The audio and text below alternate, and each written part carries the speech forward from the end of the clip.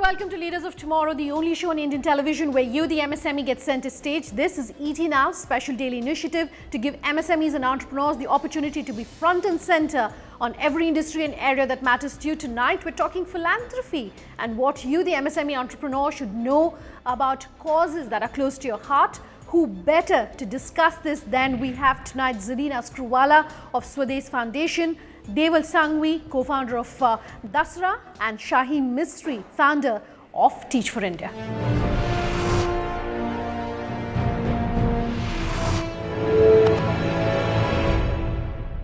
Deval, Zarina, Shaheen, thank you all very much for being with us here tonight to talk about philanthropy, how philanthropy is changing, and what advice you would really have for the viewers of our show about philanthropy and about issues which are close to their hearts. And let me very briefly, for the sake of our viewers, start by asking each of you to talk about your foundations.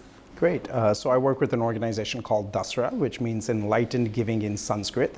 We provide managerial support to help organizations, NGOs scale across the country, as well as provide support to both foundations as well as corporates in affecting their giving in a more impactful manner. Sure. So hi, I'm Zarina Screwvala, and I work with the Swadesh Foundation. We work in rural India in 6 blocks of South Raigad, and our basic idea is to create a model for rural transformation using 3 principles. One is a 360-degree holistic approach, so we do water, sanitation, health, economic development, all in the same geography, and create a model. The other is being very, very collaborative. So we create an ecosystem for change, working with multiple stakeholders, partners, vendors, government, community. And the third is we have an exit strategy. So we need to really work on sustainability. And we have a saying at Swadesh, which is Swa se bane desh, which means we make our country, we make our reality. Sure. Hi, I'm Shaheen. I work with Teach for India. Teach for India is trying to do 2 things essentially. We run a 2-year fellowship program where we put some of the best and brightest and most committed people in the country into classrooms for 2 years as a way to grow their leadership. And then as alumni, we see them affect systemic change. And we'll hopefully keep doing that until all children in the country get an excellent education. Zarina, one thing that you said was building a model for change and development. Let me pick up on that and open this up to the 3 of you. How's philanthropy being, how has it changed in India? The 3 of you have been involved with these causes, with your foundations and organizations for a while now. You've seen how philanthropy has grown and changed in India. What have been some of the biggest changes, both whether it's from the corporate side or how people are viewing philanthropy, how mindsets are changing? I think the greatest change came about in 2013 with the CSR Act. It not only brought a lot of vitality and a lot of money to the sector, it did bring a lot of money, but the most important thing that I believe it gave is a change in mindset. I think some of us in the NGO world already had those mindsets because we came from the corporate world. But with the rise of CSR, we became a lot more accountable, and I think that's one word that we should really focus on in philanthropy: to be accountable, to be sustainable, and to some extent be scalable. I think these are the 3 things that CSR allowed for, because it did bring an influx of money, but it also became with a change of mindset, which is critical. Actually, mindset should change first and then money. And the other thing, I think it's now become a really cool job. For me, this is the best job in the world. And I hope that your viewers understand that philanthropy does not mean you have to be a millionaire. No, you don't have to be a millionaire. You can be anybody and do philanthropy, and Shaheen can talk about that. She excels at inspiring young people. I think for young people, either even for 2 years or as a career option, philanthropy is now becoming the go-to place. So the 2 reasons that I believe young people should look at this as a career option is that there's a tremendous opportunity to fast track. You're a bright, young, highly educated, passionate person with a purpose. Philanthropy is a place where you can fast track and learn fast. Second is, this is the one place where you'll really learn a 360 degree. You learn to engage with multiple stakeholders like nowhere else. Sure. Whether it's the community, you'll get to know the real India, you'll learn to deal with the government, you'll learn to deal with donors, you'll learn to deal with vendors, There's no job that gives you the 360 degree that this gives. Okay, Shaheen, come in on this. You have a model where you encourage youngsters, you encourage people of all ages to really come. They go through this intensive program and then they go out into the industry. Have things started changing in terms of mindsets about how people are viewing it? Yeah, I think I was smiling at your question because I was going back to when I started my work. I was 18 and I didn't actually want to start something. I wanted to find something to do. And at that time, there were such limited options. And I think my answer to your question about what's changed most radically and most importantly has just been the number of people that today work in the sector who never would have considered working in the sector. What's driving that change? I think it's one, I think the opportunity today is such that you can actually live and sustain yourself and work in the sector, which was very different from years ago when I was 18. I think the second is there's an increasing awareness that this isn't about giving and sacrificing, but it's about leading a fundamentally different life, a life of purpose, a life that gives you back so much. And so the being able to maintain a decent lifestyle, do what you want to do beyond your work, but also have work that is powerful and meaningful and work that you want to get up on Monday mornings and do. I think there's an increasing awareness of that. Is it getting more corporatized in that sense? I think there's definitely systems and processes that are being put in place, which is similar to the corporate sector. And I think that's a benefit, to be honest with you. I think many of us started organizations, again, like Shaheen, at a very early age. And so our ability to manage large teams, to put in systems process, look after finance, accounts, HR, etc. I think it's limiting for any entrepreneur to do that, especially younger entrepreneurs. I think what has changed, though, is from the giving perspective, at least, is 27 Indians alone in the last 3 years, according to the Huron list, have given 50,000 crores away towards philanthropy. And I think these individuals are not just check writers, but they're providing their skills, their networks. For example, Anuaga and Meher spend quite a bit of time on the TFI and the Akanksha board. And so I think as these individuals are bringing capital as well as their skills, they're expecting a level of comfort that is sort of more, I guess, regularized or expected in the corporate sector. And I think that's really the opportunity, not just for young individuals, but I would even say people in their mid-40s who have perhaps achieved what they wanted to achieve in the corporate space, but their value add to entrepreneurs and existing organizations in the nonprofit sector today, I think is extremely critical as we're looking at long-term systemic change. We were talking about CSR and the mandatory CSR. Let me circle back to that. The government has mandated 2%, of course, of profits of companies is what needs to be set aside for CSR activities. I want to ask the three of you. Can you enforce, is that the best way to ensure that corporates are involved in philanthropy and giving? I mean, I don't have a strong view on that. I try to think of it as one more opportunity for people to become aware of giving. And I think in that sense, as the recipient of CSR funding, it's been great. Like, people have given money who previously wouldn't have given money. I think the real challenge for us as human beings, though, is to ask ourselves, why do we give? You know, and I think when we realize that we actually give for ourselves and we give because it's just, we live in a world where there is no choice but to try to make the world better, then giving becomes truly sustainable. And I've seen a lot more awareness of that as well. So whereas CSR may be the initial platform to give, I think once people start getting actually engaged with work, really incredible things happen on both sides. One of the arguments that's been made for mandatory CSR is that it ensures that funds are going into sectors or areas or industries that are overlooked. For instance, yes, a country like India desperately needs attention as far as education is concerned or healthcare is concerned, but mandatory CSR ensures that companies are giving to other areas as well. Would you all agree with that view?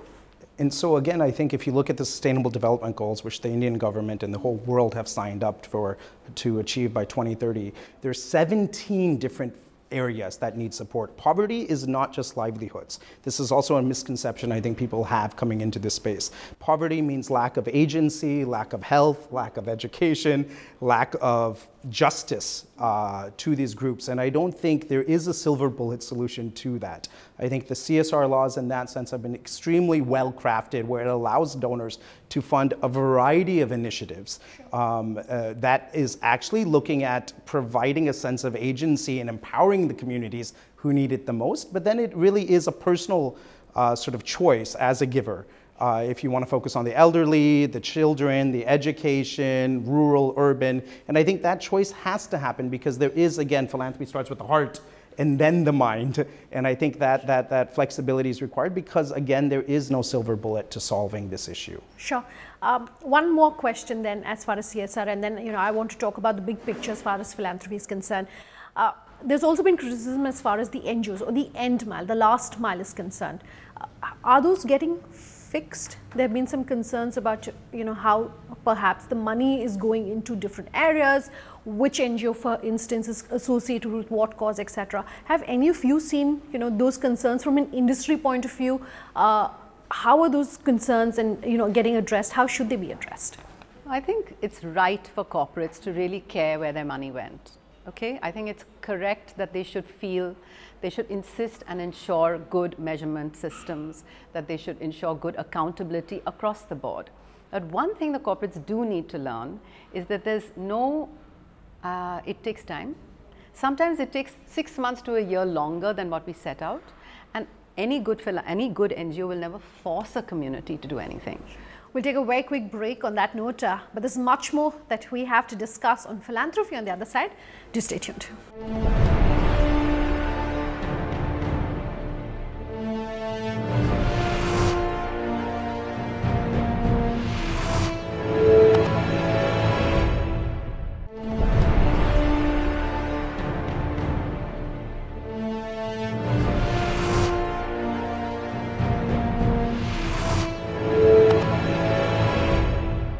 Welcome back. You're with us here on Leaders of Tomorrow, and tonight we're talking about philanthropy and what MSME entrepreneurs need to know about causes which are close to their hearts. I would want for the three of you to talk to our viewers about how philanthropy can be something that is bottom up, can be something that you are encouraging your employees to be passionate about, and it's not just something that is top down. And if a CEO or a CXO level is interested in a particular area of philanthropy, is that something that necessarily then your employees should be interested in as well? How do you ensure it becomes more inclusive at organizations? I mean, I think the most powerful way is for leaders of organizations to lead by example and engage directly themselves. I think that sends the most powerful message down the organization, but also creating time and flexibility for people to engage in real ways beyond just giving money, I think makes a huge difference. How do you engage beyond just giving money? Giving people, say, 3 hours a week to go off and work somewhere, go work in a local school, go do something you feel passionate about. I think many companies do a CSR day once a year. I personally feel like we need to step that up a lot more, and that the energy that people will get from going out once a week and spending a few hours will more than pay back in terms of the actual work that they do within the company. Are you seeing enough of that happening? I mean, I see pockets of it. I think it's starting, and I think the idea of storytelling helps with all of those things. When 5 companies do it, 50 more companies will feel excited about trying it. Sure. Okay. I think just to add to that, the act of a volunteer is such a powerful act. Shaheen is a past master at getting people to volunteer with passion. I think if you can even ask the companies to look at it from a slightly selfish point of view, when your employees actually go out and do that, first of all, they're energizing themselves, which Shaheen touched upon, but they're also getting to know the India that they don't see every day. And they're going to be able to think about those problems and think, how can my company build solutions, future solutions for these problems of today, which most companies don't even address. Now, I work, as I said, in the rural areas. There's such few companies even interested in that sector. How can that be fixed? Tomorrow. Yeah. It's the sector of tomorrow. It's the biggest potential growth market probably in the world. I think China's already finished that part. We have this market. You don't know this market. Come and see, learn, understand, live with them. We provide those opportunities. Some companies take them, some don't. What lessons would you want our viewers to take away from that? Can I tell you the real problem? It's not an and he touched on it, it's not an economic problem. It's a social problem. It's a mindset problem. These are the problems that can be solved only through one-on-one human contact. That bonding that happens when one of our children go to the village, it's priceless.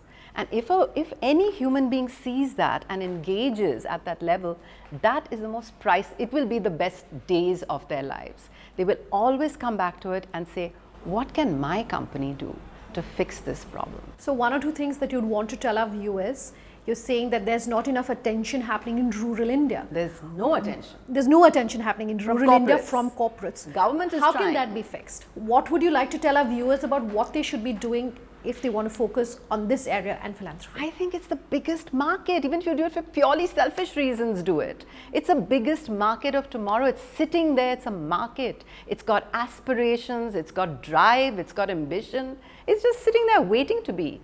Not tapped in a bad way. See, it's a potential. It's an opportunity. It's beautiful. Use it. Learn about it. And only if you go and learn about it can the people of tomorrow, these young people who volunteer today, who are going to be running their companies in 5 years now, that's how long it takes. It used to take us 20, but now it takes 5. This is a beautiful opportunity to learn. As we're winding down this conversation then, for our viewers who are saying, yes, there's definitely an opportunity, like you're saying, rural India, there's definitely an opportunity for a country like India. What are the one or two things that they should be doing as the leaders of their businesses to ensure that their employees are as tied into philanthropy as they perhaps are? And given the opportunities that exist in India, what should they be doing? So I think number one, and you touched upon it with the last mile, I think for any organization to improve their last mile coverage, investing in management is critical. And so I think from a funding perspective, funding the management cost of these organizations, there was a Harvard Business Review article in 1999 that demonstrated if you fund the management of an organization, you get a 50 to 100x multiplier. So number one, guiding your support as an individual giver or corporate to managing of the organization and institutional building is critical. And I think number two, from a hands-on support perspective, to Shaheen's point, reading stories one day a year is not going to change our nation. Bringing your financial skills, your HR skills, your business skills to that organization and coupling that with funding will actually strengthen the institutional backbone of these organizations, enabling them to reach that last mile. But it's a huge shift in mindset that both the giver as well as the corporate volunteer needs to take to see how they're going to actually add value in solving problems versus just leaving with that feel-good factor that they spent a day in a village in India. Okay, so solving problems. Zarina, I want to ask you, you were talking about giving. What lessons from our global peers can we perhaps in the philanthropy space in India learn? Can a country like India pick up any tips or anything from our global peers, or are the problems and the solutions therefore in India very different from what's happening elsewhere? Every country is different, but also very similar. I think the biggest thing that maybe the global players have taught us is get involved. Get involved. I think give your time, give your energy, don't just write checks. That's one thing. And the last thing I really want to reiterate is you don't have to be a billionaire or a millionaire to be a philanthropist. Anyone can be a philanthropist, everyone can be a philanthropist, and the younger you begin, the better. Okay. Swa se bane des. I All right. really believe it. Okay. Deval was talking, Shaheen, about funding. And I want to give you the last word on that. What's your own experience been when it comes to fundraising in India? I'm going to actually broaden that a little bit and answer your larger question, which I think any organization has just one job to do really, and that is to fully unleash the potential of their people. And I think if companies asked people beyond work, what do you feel passionate about as an individual, right? Is it the bullying that your child is facing in school? Is it the garbage? And then, as Deval said, matching the skills that you have with the passion that you have, and having the organization not just create the space and flexibility to allow that, but actually value that and spread that. I think that's how we're really going to move ahead when every person in this country, irrespective of their job, has the space and is valued to actually follow what they really believe in and what they most want to change. And if that's funding, then that's funding, you know, but I think there's much more that people actually want to give and will shape the nation than just funding. All right. Shaheen, Zarina, Deval, thank you all very much for being with us here tonight on Leaders of Tomorrow. Thank you so much. We've of course managed to just scratch the surface of philanthropy and causes for corporate India. But if you have any feedback, anything that you want to tell us, you can always write in at leadersoftomorrowtimesgroup.com, tweet at me at Sunanda_J or LOT_ET now, or leave your comments on our Facebook page, Leaders of Tomorrow on ET Now. You can also call us on that number you see on your screen. We love hearing from you. Thanks very much for watching. Have a good night.